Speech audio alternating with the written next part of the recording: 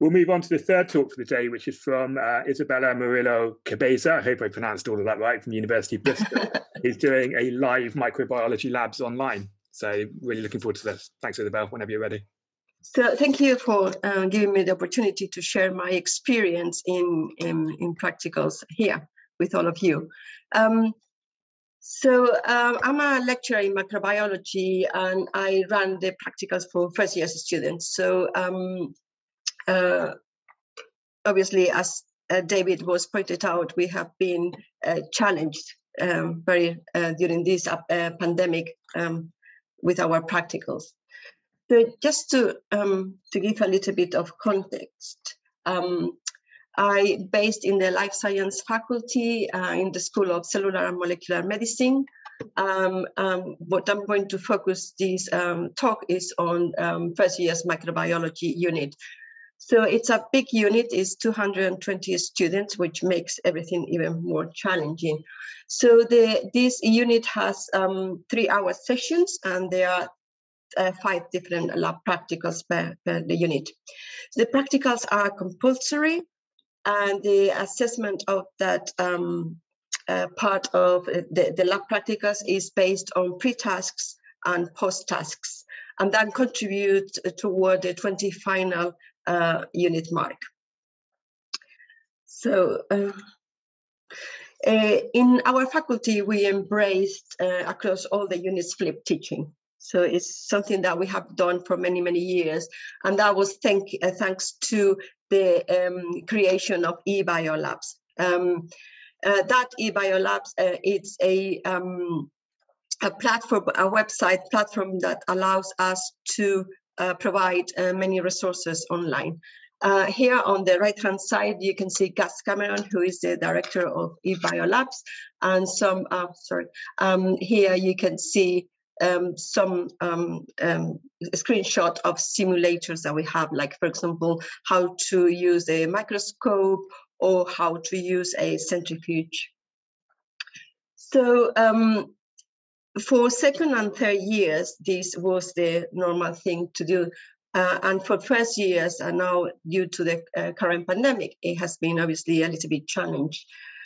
We also incorporate Blackboard, as many other universities, as a part of how we deliver our material, our units. So we use eBiolabs, and also we use Blackboard.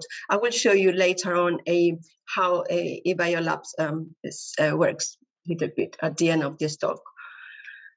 So why we use both is because Blackboard, it gives a little bit more versatility in terms of what we can post as extra material for this current situation, whereas before eBiolabs was absolutely perfect for everything that we had when we used to give face-to-face lab practicals. Now we need an extra support from Blackboard as well. So I just wanted to go through how these practicals have evolved along the last past year due to the pandemic. So we have a very well-established lab practical model across different schools in our faculty, and obviously we were forced to change that model. During the first lockdown, it was just everything was in a rush. There were not many lab practicals left at that point in March. So we're not really time for improvisation. What we opted was to do the easy way. We have eBiolabs, we have everything posted there, and then we just given a PowerPoint recorded presentation for the students.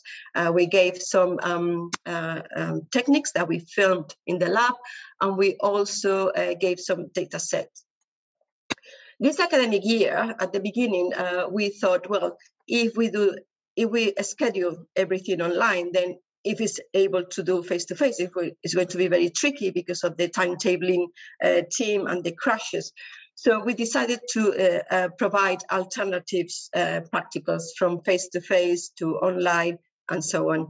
The problem was that obviously many students were in self-isolation, and therefore that meant that face-to-face also means to give online material to the students. So we provide two types of practicals. So we did also live online and provide the recording of those live online sessions. So basically, what we were looking for is a style of format that gives the best experience without going to the lab like everybody else. So this is what it looks like, the evolution of our lab practicals. So during the first lockdown, we opted for eBiolabs, everything online, and then provide the PowerPoint recorded. During the second lockdown, we were doing live online, supported with Blackboard, Collaborate, and also everything recorded. And then during this third lockdown, because David said before, we planned to do face-to-face, and that with not really warning, we had to do online. And due to the constrictions with the timetabling, we weren't able to do things in advance, so we were really pressed on time. So during this third lockdown, we have added more elements, and one component that it seems to be very good for us is the live broadcasting. So if I show you the next one, I'll explain what I mean by this. So this is the current format that we are using for our practicals. So what we have is different components. We start with an introduction, and we do this in, it doesn't show here, but it's in Blackboard Collaborate. And that introduction is about 20 minutes.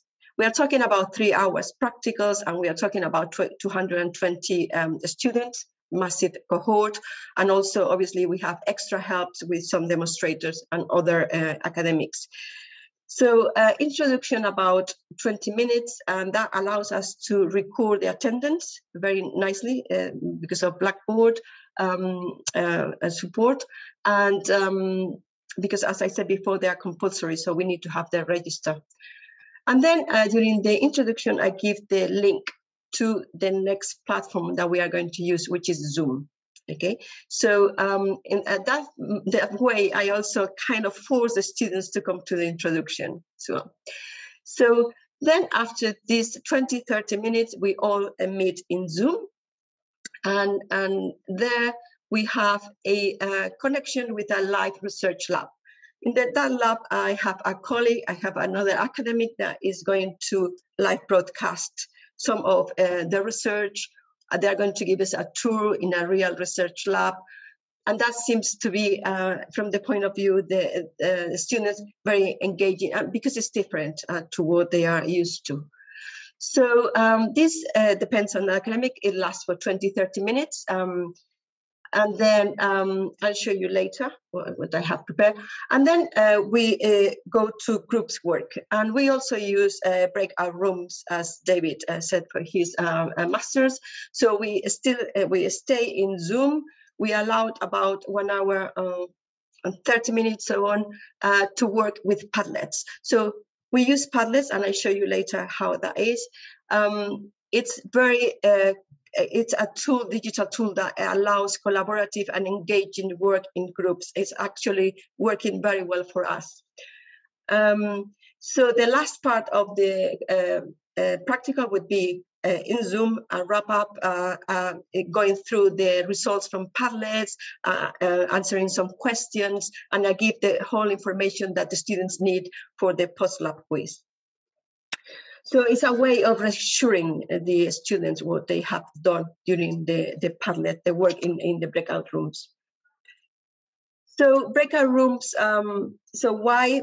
It seems very logical. So we use also a Blackboard Collaborate, but it has very limitations. So first of all, the Blackboard is much more demanding in terms of bandwidth, and the students seems to have all issues with connectivity, bouncing forwards and backwards. So we have a maximum of 20 groups, which that means that I cannot make a group as small for what I want them to do. And there are only 5 images at a time. So if there are groups of 6, for example, there is one always is going to be hidden. So we decided to go through Zoom because it's much more versatile. and allows also the students to decide to go, well, allows flexibility in terms of going to the breakout rooms, going to the main room if they have any questions, although obviously Zoom provides many other ways of connecting, like contacting the main room, like the chat or ask for help and so on. But also with this cohort, it allows us to have 37 groups or more of 5 to 6 students, which is fantastic. So Padlet, I don't know how familiar you are with this, but it's actually something that I came up with the pandemic, and it's actually a fantastic digital tool. It is a website that provides kind of canvas, digital canvas, where we can post anything of materials, like, for example, we can embed videos, we can embed tasks or PowerPoint presentations. Students are working in collaboration. From my point of view, I can monitor the engagement of the student, how they evolve during the process of the task. And I can use as many Padlets as I want for every task. I normally use one Padlet per experiment to make it a little bit clear. And obviously the layout or the format of the Padlet are also quite versatile. They have 8 different options. Okay, so what I would like to do now is to show you what I've done in the online. Okay, so I need to stop this. And you still continue seeing my screen? Can you see BioLabs now? Yes, we can. Okay, so this is how BioLabs look 2021. So it's a fantastic resource. It was created in the Bristol University a few years back in 2007, I think. And then this is how it looks. So we have the pre-lab, post-lab here, all the techniques, experimental information. And then here we have the tables of contents and any interactive or simulators that we, for example, I show you interactive microscope. So that when the students click here, they have different parts of the microscope, and then they have a small video teaching how to use that and so on. So for example, no, sorry, not that one. Gamma staining, they have also some videos, and they can learn ahead of the practical. So that is in terms of eBiolabs, and then moving into Blackboard. So we have our units organized by week. So in week 16, for example, we have this online practical one. And we put in, I populate this in a way that students can navigate easily through the practical. So first of all, we have the recording of the introduction plus the presentation that I used. Then we have the connection with the research lab. Here is my colleague, John Tyrrell, showing his lab.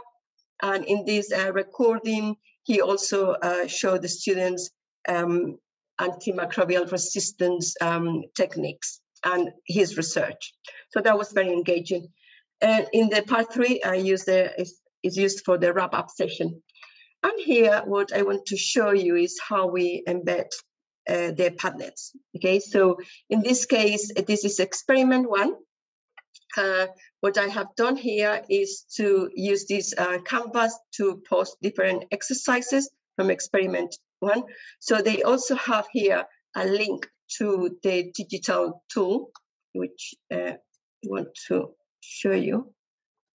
So that is a digital microscope.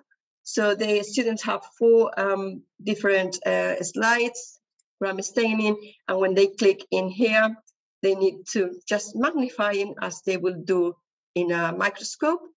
And then obviously they have to answer many questions that are in the task. So equally, I can post this kind of pictures and then ask them about the results. So for example, here they have also a movie. When we talk about motility, they can see how they would be seen if they were in our lab. So that is for each experiment. I have one Padlet. So here I have something that we did in the lab with two of my colleagues, showing how this specific experiment was done with the protocol here. So this obviously can be enhanced by clicking this arrow. Here they have the result of that experiment, so they can answer the questions. They post their questions. First of all, they need to say which group they are. Okay, so as these are populated, I can monitor everything that they are doing. So from my point of view, it's really easy. So here, experiment 3, and here is experiment 4, the last one. So in this case, again, they have another video here done filmed in the teaching lab, showing how to, so that can be amplified, how they did this. And then it's much easier to understand what I'm showing here as a results, okay? So later on, we say this is what happened after incubation. You have here E. coli, and you need to measure the incubation halos. But obviously, they cannot do it. So what we do is we provide them with this, with the plates and also a ruler, so they can measure the millimeters, and then they can post here the results, each group the results.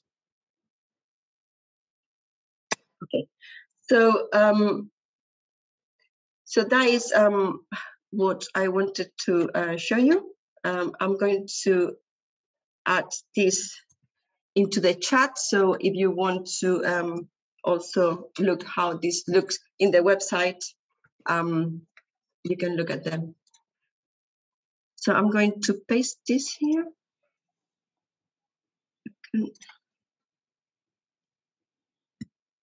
You can, I put that Padlet in the chat, so if you want to click it, you will see how it looks. Brilliant. And I think that's all. Thank you.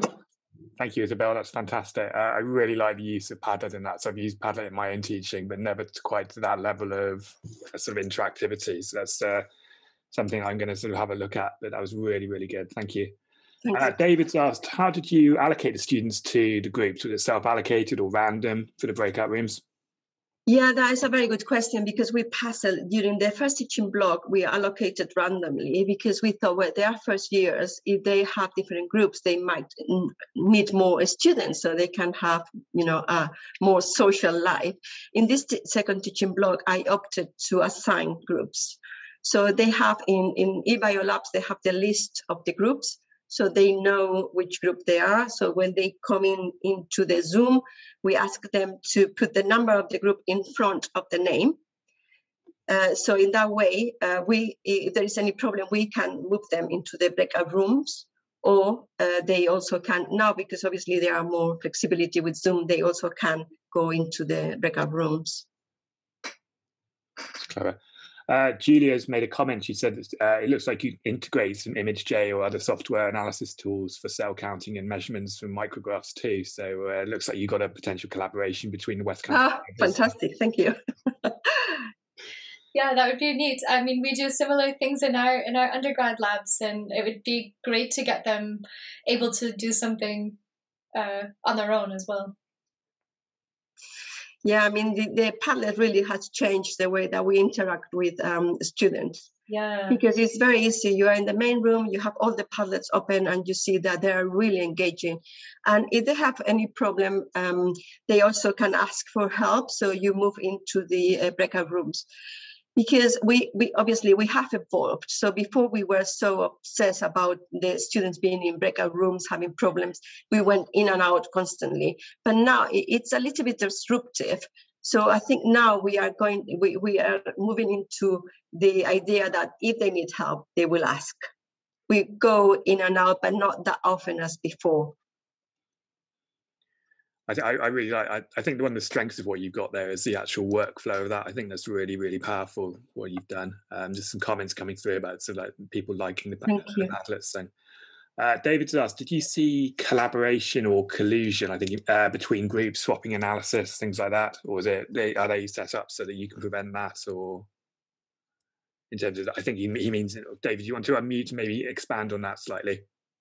Yeah, I was thinking about, so if they've got similar data sets, they could have, it could be one group gets it quick and disseminates it through a back channel of WhatsApps to all the others. And you are right. Yeah, you are right. But what happened is that data is not going to be for the post lab work only. So I will give different set of data. I have tried with the other in TV1, in teaching block 1, I have a smaller cohort, and I gave 2 set of data, and I said, well, odd number groups with odd numbers you do this set, and with even numbers you do that. But I mean, it's very complicated to go away of the problem that you are pointed out. Yeah, I saw very similar things in my problem-solving exam questions of 10 answers, all written differently, but had the same misconception in them, or had the same general approach. And that you've clearly been talking to each other. Yeah, that's why it's important in the wrap-up, go through the Padlets and point it out if there is something that is an obvious mistake or misconception, as you said, to that is the moment to say, okay. And then also what we have is at the end of the week. So this happens on Mondays. At the end of the week, we have a Q&A session for all the lectures during that week. And in that session, they have also opportunity to ask again if they have any doubt.